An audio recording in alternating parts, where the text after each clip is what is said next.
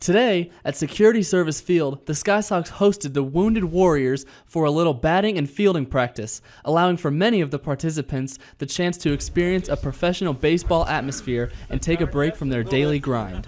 It's just great to get able to get away from the normal day-to-day routine.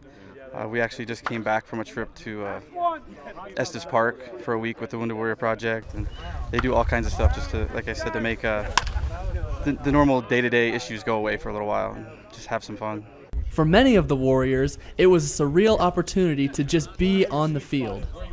It's an awesome thing. I come to so many Sky Sox games to actually have the chance to come out on the field, hit a few balls, field a few balls, and just have a lot of fun today. On a day like today, manager Rick Sweet finds it easy to support the Wounded Warriors Project because he himself was once a Marine. This means a lot to me, but it also to my players. You know, we had a lot of guys signed up for this.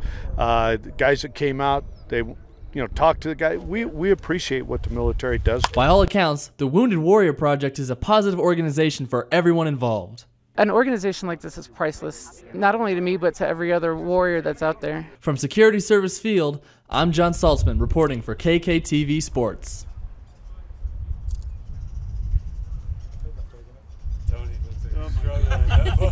These are all selfies. Nice.